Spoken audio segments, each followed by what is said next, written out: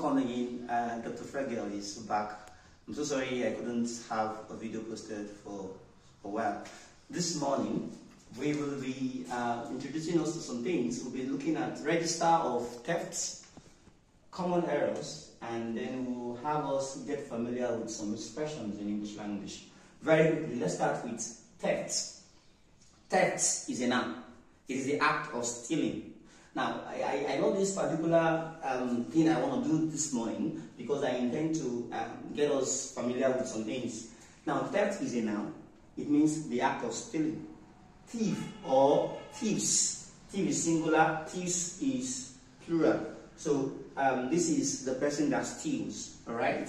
Now, steal is a verb, stole is the past tense, and stolen is the past participle. But all of these things are things I know you are well familiar with, and that's why it's not my main interest. My interest is the word secretly. How do you steal?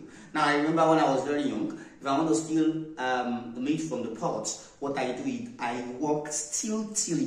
When you walk stealthily, that means you walk secretly. That's the word stealthily. You want to steal, you don't want people to know. Even the door, there are some doors I hate.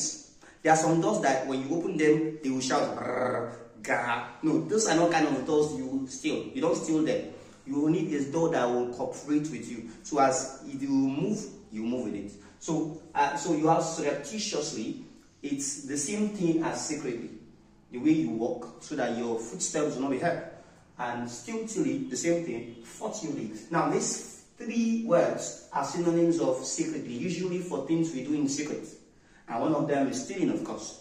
So that's why I decided to get us familiar with these three words. They are not hard at all. Alright, so the next thing on the board you can see here is common errors. Common errors, alright. Now, we often hear people say send forth for send off. Which one is correct? Is it supposed to be send forth or send off? So I took it for myself to get us clear on these two words. Send forth is to emit something. When you send forth something, you emit, you let out. Alright, so for instance, when you have something like she sent forth a loud cry, she let out a loud cry. Alright, so it is just, if you vomit, you could actually have that as send forth. You send forth and there's a purge in your stomach. Alright, now but send off is to dispatch something. Okay, you dispatch something in a mail. So if I send you a mail, I send off a mail to you. And then it could also mean to send somebody away. Now you can send somebody away maybe on an errand, or you can dismiss that person. You understand? Then the last one, which is very well familiar, is to bid farewell or goodbye. So when someone has served meritoriously, and you want to bid that person farewell, you can say you want to send off. This is the ceremony. This is the ceremony of sending people off. This is the ceremony of bidding them farewell, which we usually have a whole lot of occasion on. That's about that. So this is correct. Please don't use send forth for sending people off. Alright? Then we have these three words: continuous, continual, and continuous. I found it very hard to understand and believe that this word doesn't English in English lexicon. It is not existent. There's nothing like continuous. You can check your dictionary. These are the two words that we have. So continuous and continual, the two of them actually mean almost the same thing without ceasing, without stopping. So when you say something is incessant, something is continuous. That means it continues for a long period of time. That is continuous and continual. But this does not exist. I'm not bringing these two up to define them for you because I know you understand the definition. I am bringing these up to tell you that this does not exist in English. Alright, so continuous, C-O-N-T-I-N-I-O-U-N, is non-existent. Thank you. Then the next word is switch off. Now you can see me put the switch in brackets. The reason why I put it in brackets is because people tend to say this, that, okay, off the lights, on the lights. Please, you don't off or on the lights. You either switch off the lights or you switch on. The verb is switch. Okay, now take for instance, you want to have it in the past tense. He switched on the light. So if you have switched, you can have switched. He switched on the light. That's the past tense. But if you remove this switch and you have on, can you say he on? Can you add ed to on? No, you can't.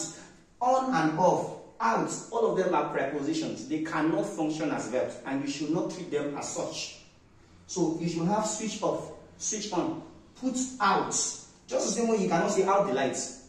So it's wrong to say switch off the light. This is very common. We cannot. I'm not sure anybody makes this kind of mistake, that out the lights. But for this, it is people tend to make this kind of mistake a lot. On the light, off the light. So please, you don't on or off the light. Thank you. Alright, so the next part of discourse is getting ourselves familiar with these expressions. We have haggle and argue.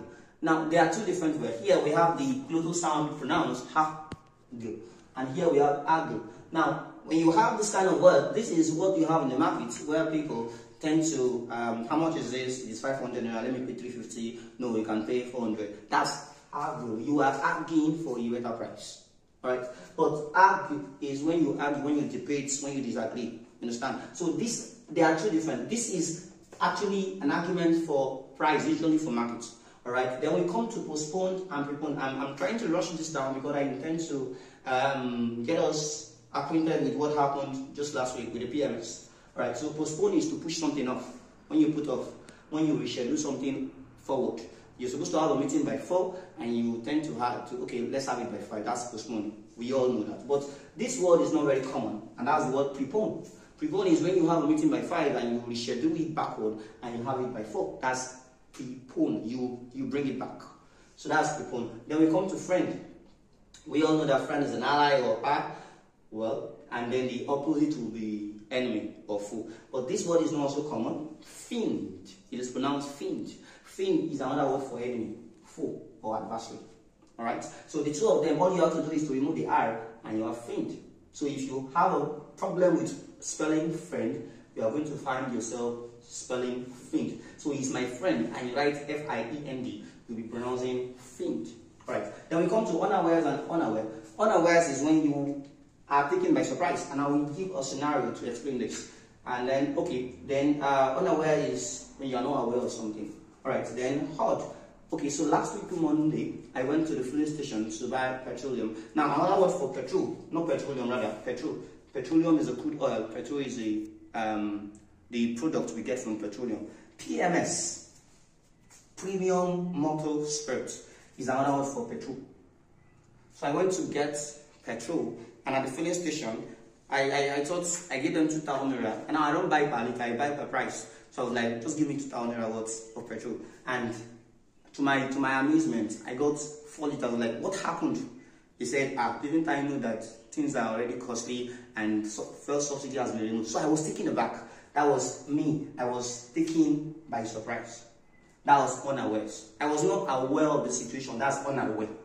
I'm not aware of what happened, but I was taken by surprise. So I was unawares that was the situation. So he sold what happened was hoarding. Hoarding was the filling station attendants and the owners were keeping fuel, even though they have not secured a new one. The subsidy should work with the new oil they get, but they were already doing it on the one they have already. So that's what we call hoarding. When you keep something and you want it to escalate, you want the price to increase before you start selling. So that was what happened. And then, done with hoarding, we come to this word. Now, this word can give us a bit of problem when we come to pronunciation. Now, we have the word, it is not rendezvous. It is a French word.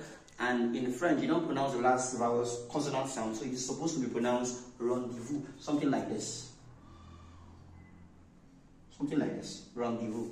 So this is rendezvous. It means meeting or your meeting place. Now, this very day I was talking about, I was supposed to have a meeting with a friend that was very close to the filling station around 5 o'clock. So I called him, bro, can I see you now? Because I will not be coming back to this place because of fuel subsidy and the effect it has had on me. So I cannot afford to be wasting my resources. So that was rendezvous. So I shifted my meeting. It could be a meeting. If we are supposed to meet by 10, we'll say, okay, our meeting is by 10, our rendezvous is by 10. Then if it is a meeting place, it can also go with rendezvous. Alright, so PMS, like I have said, is another word for petrol, premium motor spirits. And then debt. Now, these two words are what we call homophones. Homophones are words that are pronounced the same way. Alright, but they are not the same. There's a difference between homophone, homogram, homonym, but I'm interested in homophone. This is depth, and this is depth. Now, this depth is, of course, the seizure of life, right? But this one means scarcity. You had to see the queue at the filling station that day. There were a lot of queue, and I was hoping, is it scarcity, is it depth? No, of course it wasn't. It was the hiking in price, right? So, but just for our information, the word depth is another word for scarcity, D-E-A-R-T-H, scarcity, lack or short supply, and it's also the another word for paucity. Thank you.